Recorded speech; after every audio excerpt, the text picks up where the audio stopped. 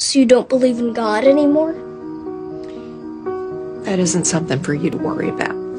Did you know that if gravity were slightly more powerful, the universe would collapse into a ball?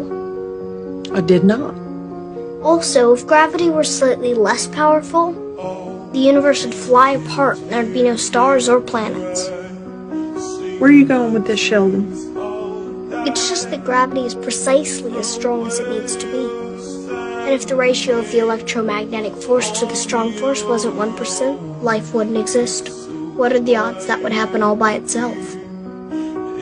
Why are you trying to convince me to believe in God? The precision of the universe at least makes it logical to conclude there's a creator. There are 5 billion people on this planet, and you're the perfect mom for me.